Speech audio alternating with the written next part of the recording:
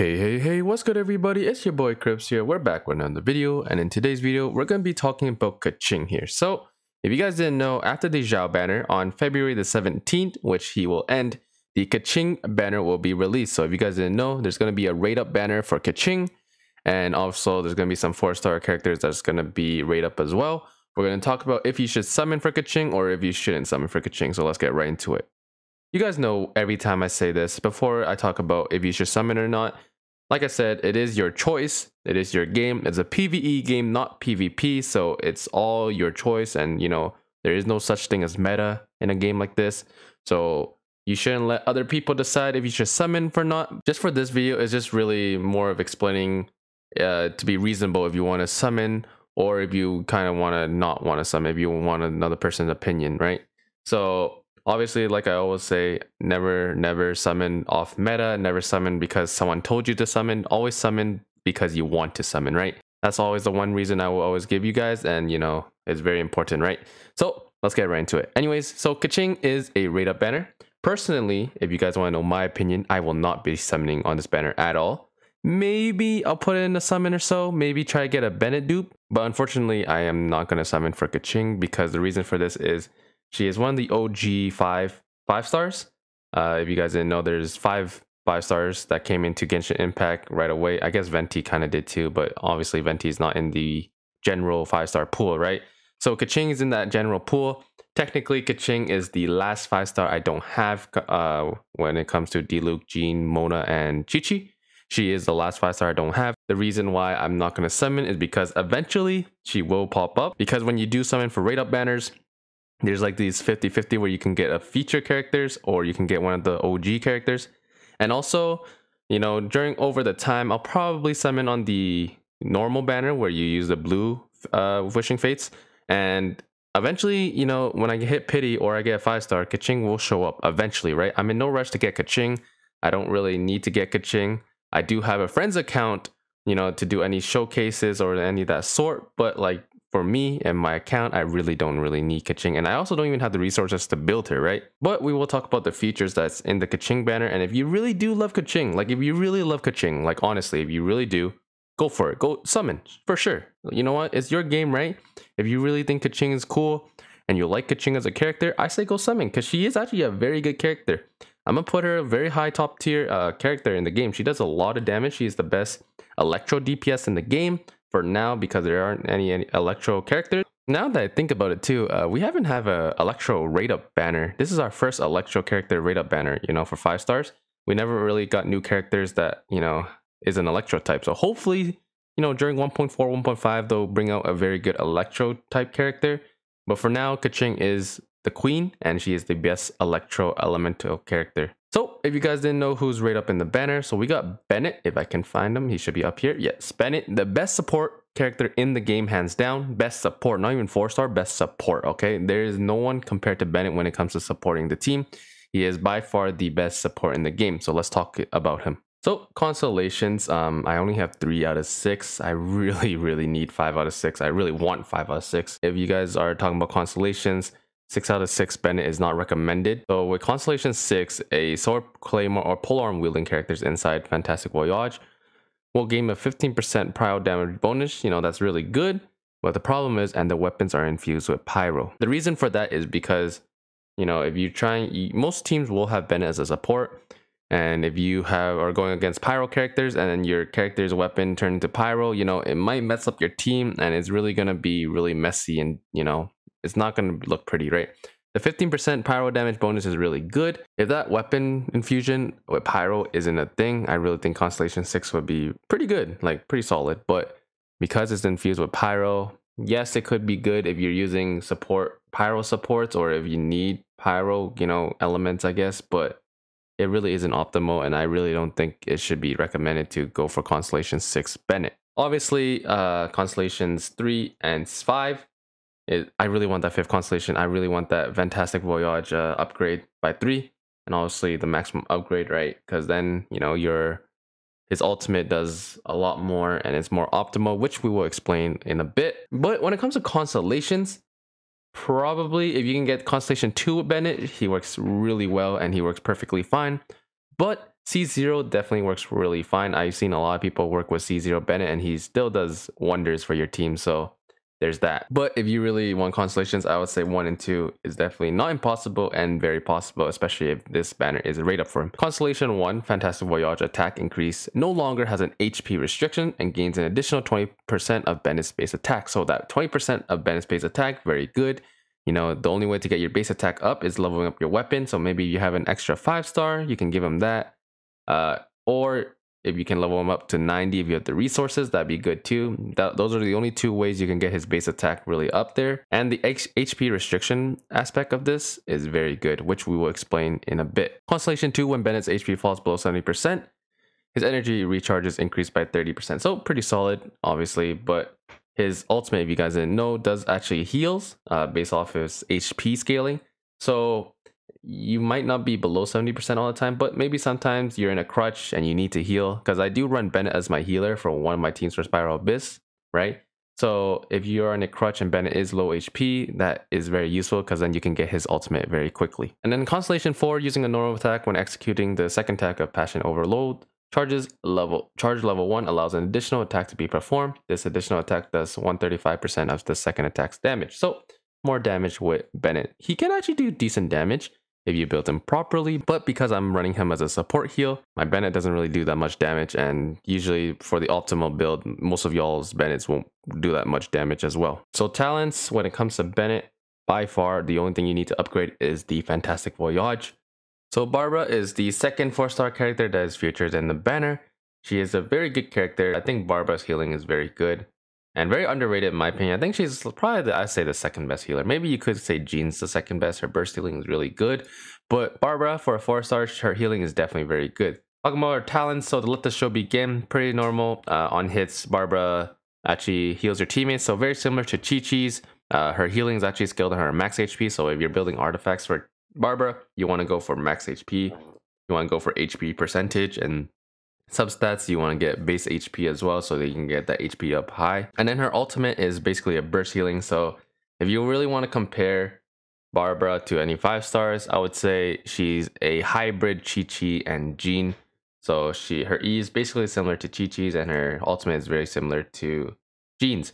But the only difference is that her healing is scaled on max HP, which I would say is not too difficult to get when it comes to main stat or even substats. So you probably will have a bunch of, maidens below with HP sets. Now let's just quickly talk about her constellation. So 1, she regenerates 1 energy every 10 seconds. Very useful, getting her ultimate very quickly. Constellation 2, decreases the cooldown, let the show begin by 15%, and also gains a 15% hydro damage bonus. So very good support, very good healing. Definitely a good, wombo combo with either Child or Mona with the 5-star hydro characters. So definitely very good constellation for Barbara. Constellation 3 and 5, pretty simple, talent leveled up. Constellation 4, every opponent Barbara hits with a charge attack regenerates 1 energy for her. A maximum of 5 energy can be regenerated. So very good. Using charge attack will get her ultimate a lot more quicker. And you really want to have that ultimate, ready to go, because that burst healing definitely will be useful in a tight situation, especially in Spiral Abyss. So having her ultimate ready to go definitely is very useful. And Constellation 6 is where she really shines. So I don't need to read anything. Basically, at fully HP, 100%, Barbara can revive your team. So, well, not team, kind of more characters. One character per team, I guess, per 15 minute, says the Constellation.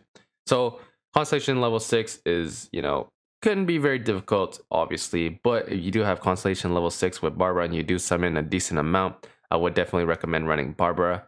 If you have that constellation, I mean, you can run her at Constellation 2, and I think she's very usable. Constellation 0, she's pretty good, I would say, but she doesn't really put too much onto the table other than healing. So having that second constellation is definitely very useful and, a good constellation to kind of aim for. And like I said, because they're 4-stars, it's not that hard to get the constellations for them.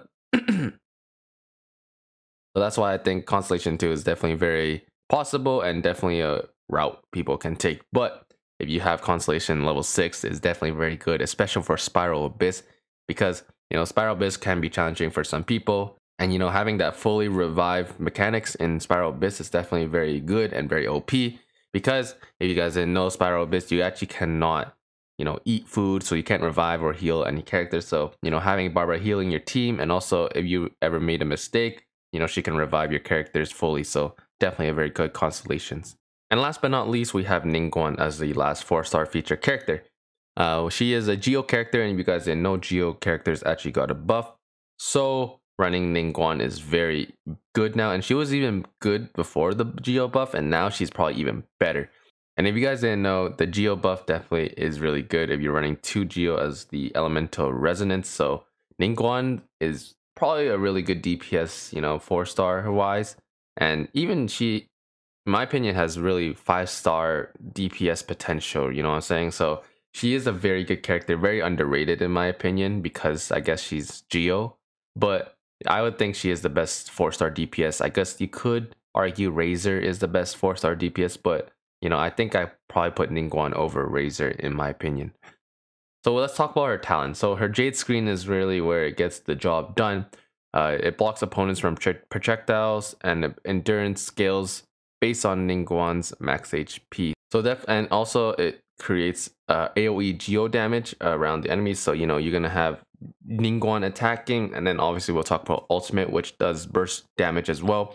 And then you also have that Jade Screen bursting damage. So you're gonna just be booming damage into the enemy. Her Star Shatter, her ultimate, is very good as well, gathering a great number of gems.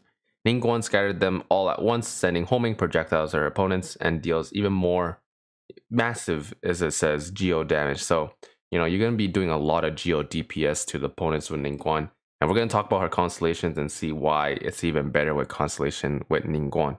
So let's talk about her constellations. Her constellations are actually very good and very useful for battle. So Constellation 1, when normal attack hits, it deals AoE damage, so very good.